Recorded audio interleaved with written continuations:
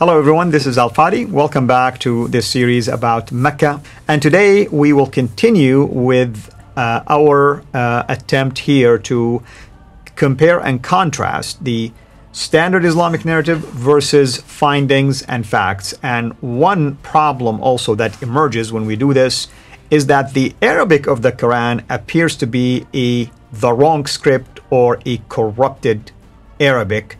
Unlike what we are taught, when I was being taught basically about the Quran and the language of the Quran, there are other findings that actually contradict the standard Islamic narrative. With me here to unpack this problem is Dr. J. Dr. J, why don't you tell our viewers what's that all about? Okay, this is, we're really zeroing in on Mecca, and we want to look at Mecca, and we want to ask the Arabic in Mecca.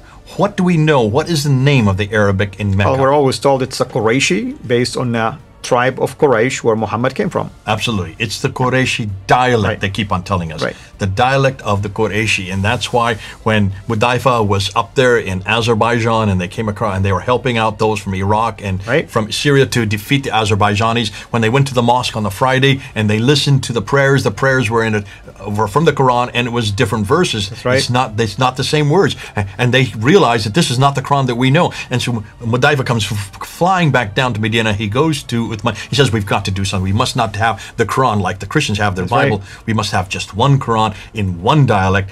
And so Uthman quickly got Zayd ibn Thabit to come out and to take Hafsa's copy and to rewrite the Quran in the Qureshi dialect. So the Qureshi dialect is the Meccan dialect. This is the one from Mecca. This is the one from Medina. This is the Hijazi dialect, you might want to call it. This is a specific dialect. And what did he do with all those from up in Iraq and from up in Syria? He took them all and burnt them. That's right. I mean, in fact, the tradition says, if you recall, in Bukhari, that he instructed the committee that whenever there's disagreement, use the Qureshi dialect to settle that matter. Qureshi dialect. Yeah. All right. Let's put a map back up on there and let's look at this map. And here we have a picture of Saudi Arabia, here country. And of course, as we've been told that the Qureshi dialect, the Meccan dialect, would be in this area right here, this rectangle, green rectangle that I have right over here. That is where the Quran was compiled. And that's where Quraysh, the tribe of Quraysh, would have been. That would be the Qureshi tribe. So there's Medina, here's Mecca. It would be right here in the Hijaz, known as the central part of Western Arabia. Right. So that is where the Quran. So this Quran that I have here, the Arabic that I have here, which you can read, this would be Qureshi, right? And that's the understanding. This would be Meccan. Right. This would be Hijazi. Right. And this is unique to anything that happens up here, right? That's true. That's what it should be. Yeah. Now, here's the difficulty. A number of years ago, al-Jallad.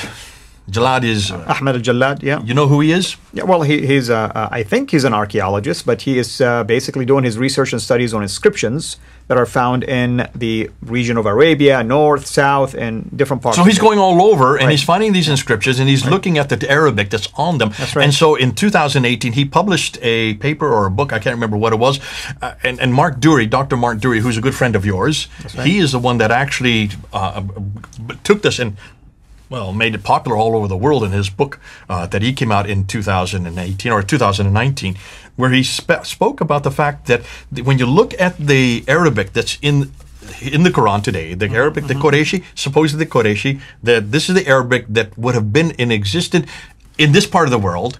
What he has found is that this Arabic actually is from this part of the world. The Nabatean, basically. Nabatean Aramaic. Yeah. And he was referring to one key issue was the rhyming, basically. That was one of the keys that can point to that region.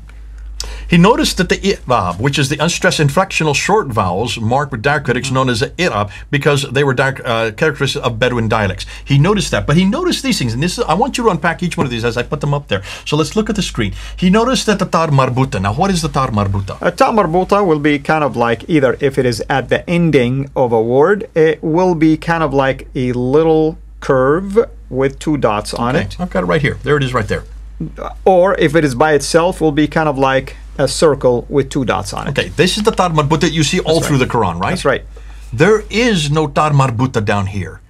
The Arabic that's down here is a totally different Arabic than is up here. So the Ta Marbuta that we have in our Quran today, and has been in the Quran supposedly according to the standard Islamic narrative for 1400 years, is not found here. And if Mecca and Medina is where Muhammad was living when he received the Quran, then it should not have any Ta Marbuta. Number one. Number two, the Alif Maksura. What is the Alif Maksura? Well, it's kind of a squiggly line like people can see. Right, that looks like an S, doesn't it? And they call it Alif Maksura simply because it's, instead of being extended, vertical, it's almost like it's broken. And the reason why it's at the end of the word. That's right. So you always put that in the end of the word when you have an Alif. That is in our Quran all the way through the Quran, is it not? Right, when you say mata, hatta, ila, all of these have these kind of... Is not in this part of the world. There are no Alif Maksuras or Ta Marbutas down here. They're all from up here. This is unique to the what we know as Nabatean Aramaic. Let's do one more. The definite article, the al. That is found all through the Quran, is it not? Yes, of course. I mean, al, which is, by the way, the definite article. Definite article, the so for something. instance, my name, is Abd al-Fadi, meaning servant of the Redeemer. So that's the Arabic way of using the, or the definite article. So the Redeemer, but only exists in this part of the world, not here. So when you say Ar-Rahman, Ar-Rahim, you have that al in it. That could only have come from up here. That is Nabatean Aramaic, is what they're saying. Why? Because all the inscriptions up here have that. Okay. What's fascinating, and let me put this up there, the Arabic that existed in Mecca and Medina in the Hijaz is Sabaic Arabic. In the 7th century, this, what you see, this big square, red square that you see here, that's the Arabic that would have existed way up there. Yeah, let's clarify. Sabaic basically is named after the dynasty of Saba, down south in the Yemen area. That's at least where they started it from, but they covered, as you can see geographically, a larger ground. It's an interesting thing, by the way. I'm not going to reveal a secret here, but the manuscript I'm working on, what you're saying is kind of like helps with the possible origin. Yeah. Of the manuscript you're working on. Right. Looks like it's from this part of the world. And you're doing this because you're looking at the script. You're looking at the Arabic that included. So this is right up your area. In fact, you're going to be the world authority on this. So we're going to wait until you get your doctorate to be able to say this. Amen. But fascinating what al-Jallad and also what Dr. Mark Dury are saying.